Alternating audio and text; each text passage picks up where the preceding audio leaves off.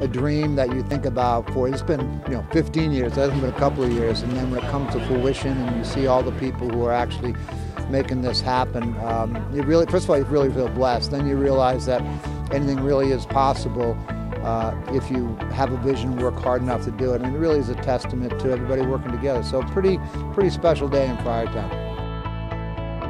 Thinking about all the people that have made this possible, from Mike and Liz Ruane to Bob Driscoll, the coaches, the athletic people who've worked hard with little facilities, and now because of our success we're able to give them all the bells and whistles that they could possibly need. It's exciting for me because I know we just had Alumni Hall when I started, and now we got this.